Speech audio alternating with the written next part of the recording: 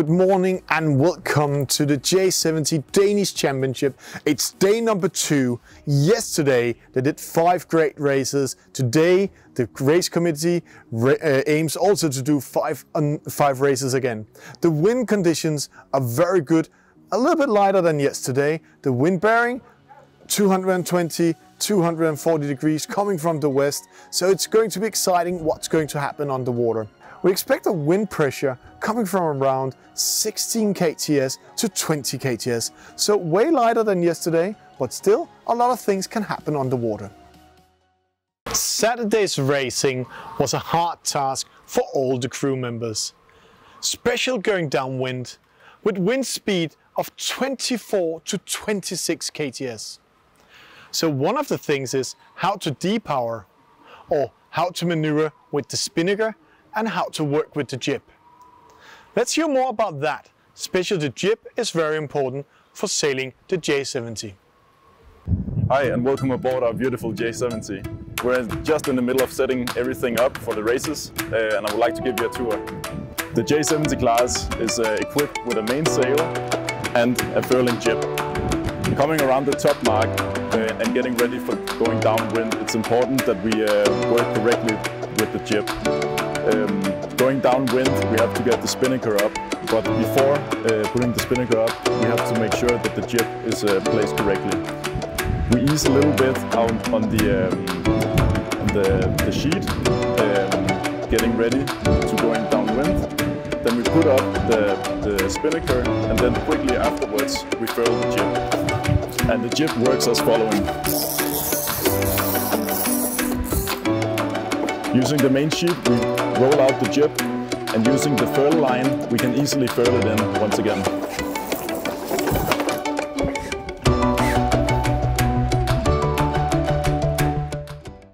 The big discussion at the morning table today was all the starts in the pennant. Very aggressive starts. So let's see a small sum up from the pennant start yesterday. Enjoy these small action videos we have from the starting line.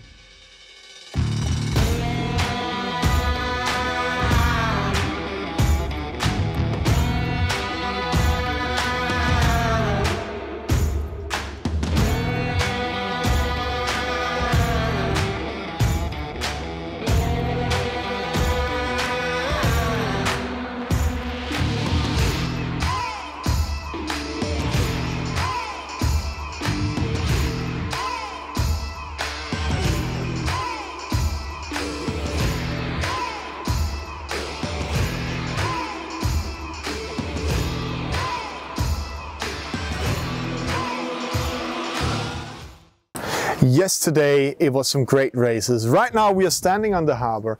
All the boats, all the skippers are getting ready to go in for the racing of today. But it's very interesting what's going to happen. But before that, let's hear from some of the sailors what they expect will happen on the water. Hello, I'm Rasmus Lumby Mikkelsen from Sønderborg Yacht Club, and currently we are number 5 at the J70 Nationals, and today we are expecting really good sailing conditions again. Today will be more light winds and more shifty, so more teams will be able to win races, so anything can happen today. Yesterday the pennant was a bit favored in the races, and I think it will probably be the same today, because it was the race committee did it on purpose, so probably we will be at the favored end pennant again. Sarah Jackson from Hellerup Sailing Club. Yeah, yesterday was pretty windy.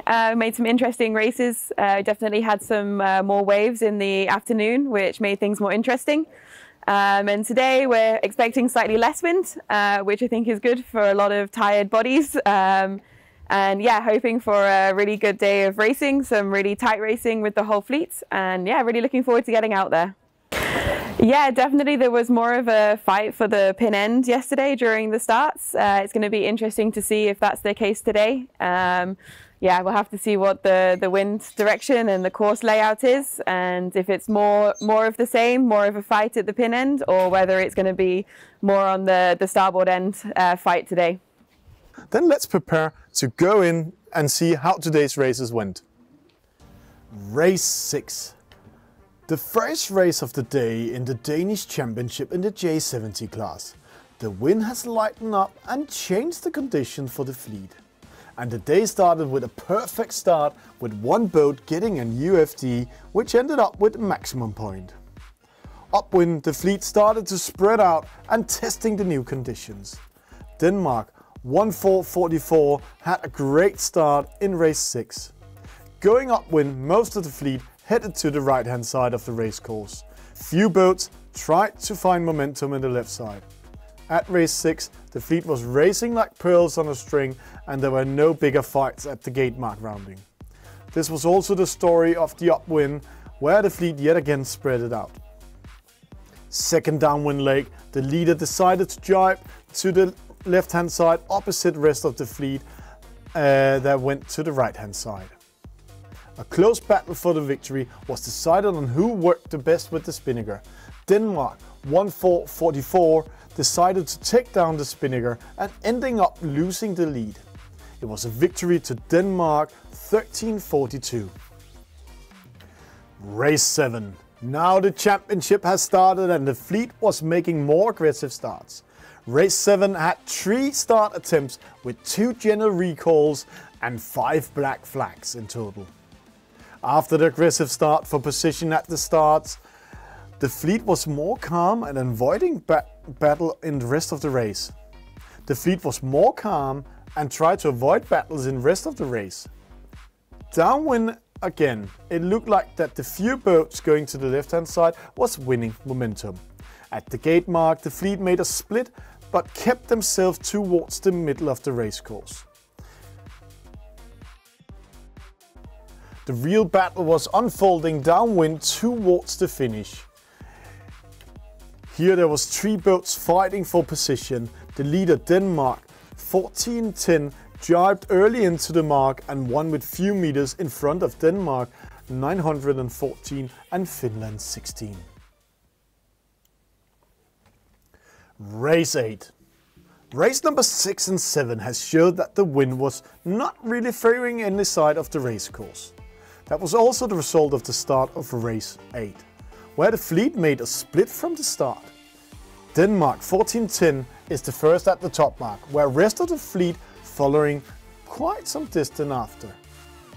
Downwind, the wind started to shift from bearing 210 to 995, which meant that the fleet could almost have a straight line towards the gate mark from the offset mark.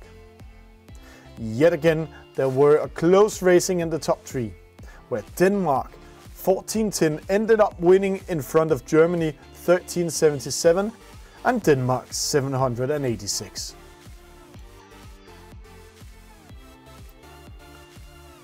Race 9. Again an aggressive start by the fleet, which made an almost perfect rolling start. Large part of the fleet was fighting for position in the committee end. Upwind, most of the fleet kept to the left hand side. Germany 1377 was first at the top mark, closely followed by Denmark 940. Downwind, they'd chosen to split up. At the second upwind leg, Denmark 941 started taking the lead and kept it towards the finish line in front of Germany 1377.